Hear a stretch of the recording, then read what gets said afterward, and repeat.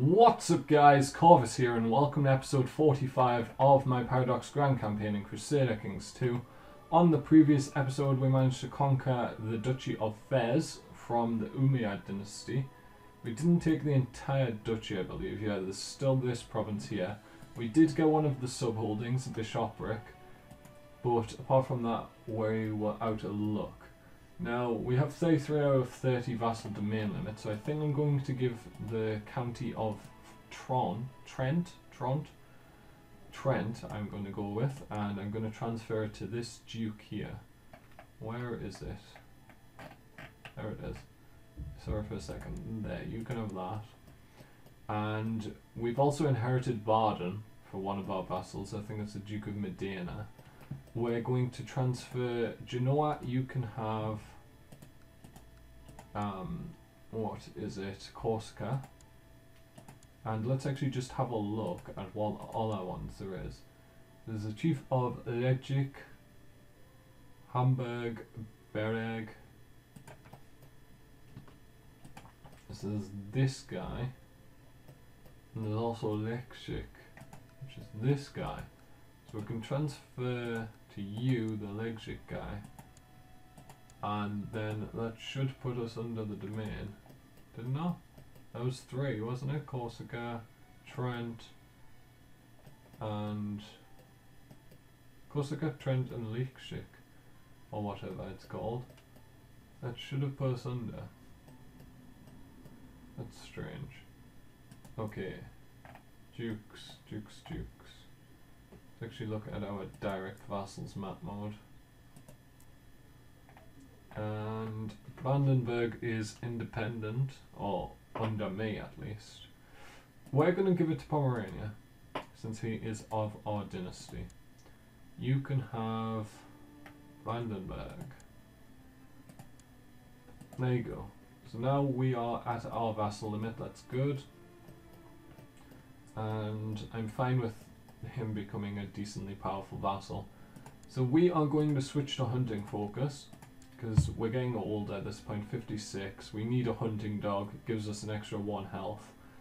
Plus we don't lose a health because we switch from family, which gives +1 health, to hunting, which also gives +1 health. We have the prestige requirement, we just need 1400 more gold, so let's get on with the game.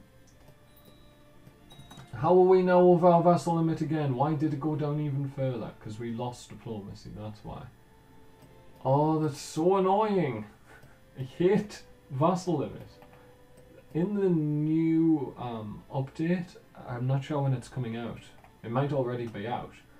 But there's a new update coming out, and one of the new game rules is that, if we actually have a look at our game rules, one of the new game rules is that you can turn vassal limit and personal domain limit up to infinite.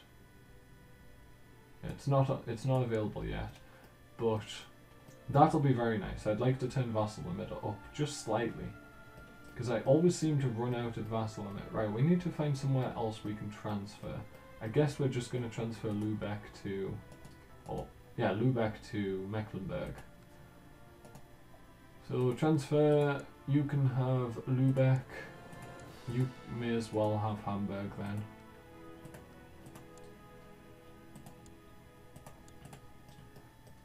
Because we've already split up the Holstein Duchy, so may as well split it up even further. So we need a hunting dog, please, quick as possible, because I don't really want to die and lose all of my prestige. We're making 18 or so a month, but that isn't that much if you think about it. All this 8,700 prestige came from invading people, and there's not that many easy people to invade anymore. So if we did die, we've converted an Umayyad apparently. If we did die, ooh, I have a county of Middlesex. We can't actually press that. I forgot you had to pay money. The White Stag, yes. If we die now, then we're going to have to build up from, what's our dynasty prestige? 1600, so you get half of that, I believe, once you inherit. So I think my next guy would be on, was that 1600 or 1200? 1600, I think our next guy will be on about 800 prestige to start off. which at like 15 to 20 prestige a month would take an exorbitant amount of time to reach 8,000 prestige again. Would probably reach the money quota in 8,000 quicker. Maybe not. Only make 11 ducats a month. I mean, that's mainly because our retinue isn't fully reinforced. My daughter didn't do very well. She became an underhanded rogue. Let's get her married off to... How strong's Milfrankia? Doesn't seem that strong. What about the High Chief of Pomerania? Congratulations. We could try marrying off to the Duke of Genoa, because they will give me money in exchange for, like, they pay the dowry, which is really nice. Epic hunt it shall be. Yes. Thought that would disappear. Extort subjects. We get a courtier. Well, I mean, either way, let's just hunt alone. Barcelona has prospered. Yes, hopefully next time we will catch our prey. What's this? I'm not giving you Tarragona.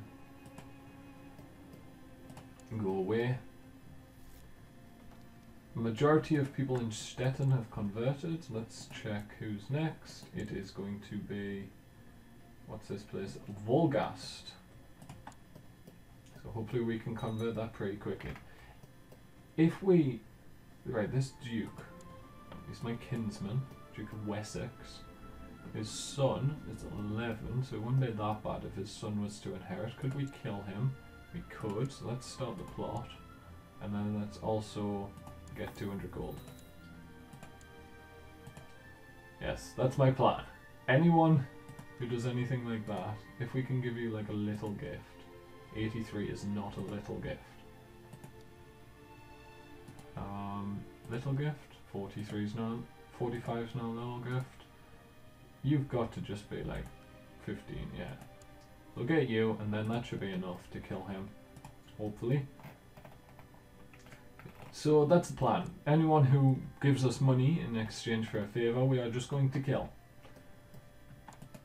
We need a new ambition, see the realm prosper. I don't think we'll be going to war until after we form the empire, so that shouldn't be a problem. And Wales looks like they've conquered Middlesex, which was one of my targets. Let's actually move you to there, since that's independent. Wales has actually solidified their position in England. They're looking pretty strong. I like that Northumbria still exists. You've got the Kingdom of Scotland, the Kingdom of Wales, and then the Duchy of Northumbria. Of course, Duchy of Northumbria famous for starting basically what became the Lodbrok sons' invasion of England, because they killed, is it Ragnar Lodbrok? By throwing him into a snake pit, I think it was. Or was it the Blood Eagle? It was one of the two. The Blood Eagle, of course, being where we have an illegitimate child. We'll acknowledge him. Yes, let's acknowledge him, but we won't legitimize him. Yes, the Blood Eagle, of course, being where you rip someone's ribcage open and like put it out beside their body to make it look like. These are all our dynasty members becoming Pope. This is crazy. Why did you become Pope? You're a pretty terrible character in terms of popery. You own 1 million holy relics though, and you've been carousing for 1 million different people. You're also just. But you don't have the just trait. Let's me actually just have a look at the College of Cardinals. Do we have any other family members here? No. I wish there was an easy way to check this. There's actually 2 empty spots. My guy had more than the previous character who popped up. Is this glitching? No, he is actually filling the spot. Good. Oh, that's crazy. because the Pope owns this land, all of his dukes are becoming the next cardinals. Looks like our guy's going to become the next bishop. The next cardinal, sorry. And my wife is pregnant once again. Age 58 I am. She is 49. I did change the pregnancy age cutoff to 50 rather than 45. I just thought I'd put it in line with the old person face. Because it seems to suit it. 100 gold. It'll cut... No, we need to form the empire and then we can form the duchy. Because in a little bit of gold, we might actually be able to do it now. We can actually do it now. Oh, one of these must be true. Have a realm size of 180 or 3 kingdom tiles. I didn't realise that. Oh, that's much easier. I could have formed an empire ages ago. Okay, lose 1,000 gold. We have formed the Empire of Italy and we are a really ugly, like, pale pink colour. At least it's not... at least it's easier to tell the difference between me and the Pope now, but it's a bit harder to tell the difference between me and Avaria. Why must everyone steal my colour? Anyway, we are going to... We have the Empire of Italy, which is nice.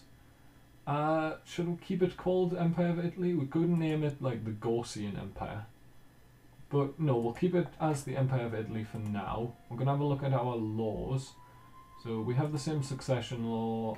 That's all the same. We could go to Imperial, but we're not going to. Not for now, at least. We could go to Tribal Levy Advancement. Everything's the same, which is good. I mean, we may as well get more Tribal Levy. No point not going for that. We can get some more commanders now because we've advanced in Empire. We've advanced from a kingdom to an empire. Duke of Apulia. And it also, I believe, should have increased our vassal limit. It did by 5. We have a new vassal, tribal vassal. Or, not new vassal, but you can have some money. And we can now form whatever we want. We have maxed out our retinue. We may be actually able to get more retinue. Yes, that did allow us to get more retinue. I'm going to expel the Jews, I think. It does lower my diplomacy slightly, but gets us a lot of gold. Let's do it. Shall go to the crown. Emirate of Fez we are going to give to this guy. Duchy of Fez. Congrats. And now we are going to... What was I just about to do? There's something I was just about to do. We only have 10 diplomacy now. We could improve some tech. We'll have a look at that in a minute. We're going to build more retinue. That's what we were going to do. That's probably why we lost that battle in the last episode, is because our troop composition and our retinue itself isn't very good. We're going to build more light skirmish retinue. We're going to ship our main troops over to here. And they can actually just walk. Group you up. And head to the capital of Lombardy, which is now the capital of an empire. We need a new commander. That guy. And that's good, because now we can offer vassalization to dukes, and they're quite likely to accept. Stop being at war with everyone. Why must you all be at war? You're East Francia. You wouldn't accept vassalization because you're a king. You may, mainly because of power, but not my de jure liege, which is always going to be hard. Foreign culture, opinions, nice. I may be able to do it. How much would a gift cost? 112. How much would it increase by? Just 42. That's not that great. We probably couldn't vassalize you then. Over you, or just a count. Distant realm.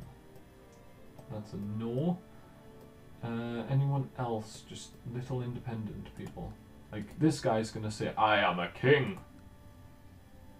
Yes, exactly those words. I am a king. doesn't want to because of that.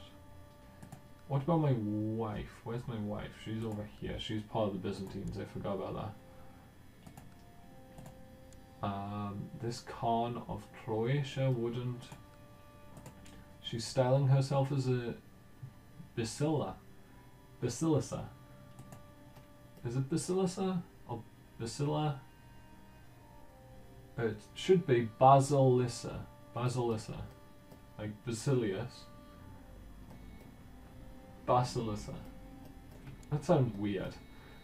That can't be how that's pronounced. Okay, this guy, he only has 1,800 troops, so we could probably kill him pretty handily, but I just don't want people ganging up on me at this point.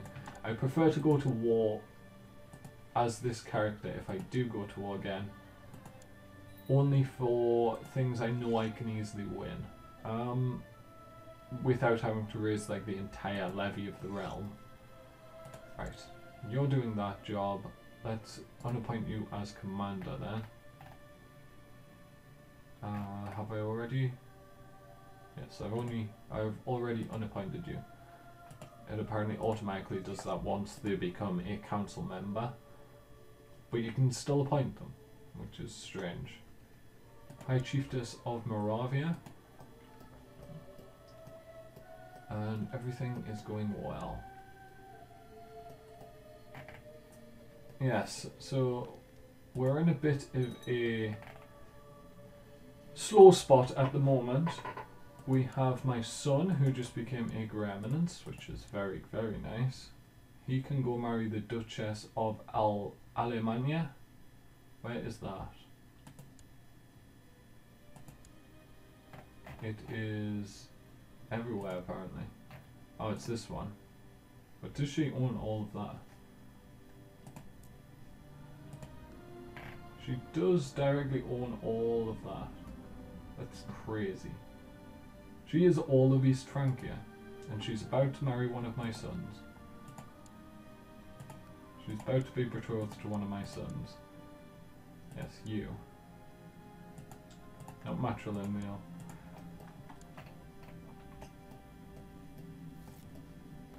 Good. So that's going to go through. We have another daughter. And I think we need to set our sights on a tougher opponent for our next character. Our next character, of course, going to be my son here, Count Vacho of Corinthos, who has 2 daughters so far. 18 martial, 27 diplomacy, very good character. I don't know who that is, that's his liege.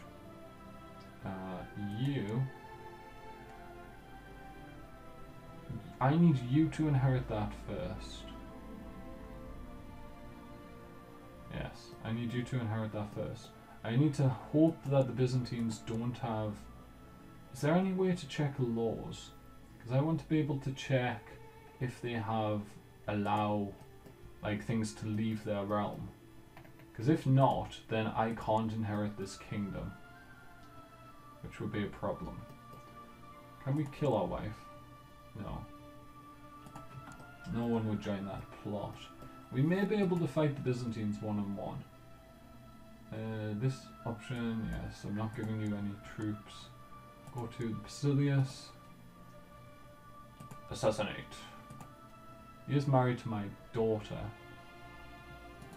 Which would make him want to have... We have a non-aggression pact. He likes me a little bit, not much. Gift would be too much, 789 gold. Well, I may break the aggression pact and go to war with him. He has 36,000 troops. How? You have 26,000 from vassals. Well, if he has something that breaks up his realm for whatever reason, then we will go to war for that. Oh yes, that's why I married my wife, because she has the claim on the Byzantines. I keep forgetting that. I keep thinking that I married her so that she would give her title to my son. But that's not apparently going to happen. Okay, so she's lost the trait in hiding. Can we kill her now? No.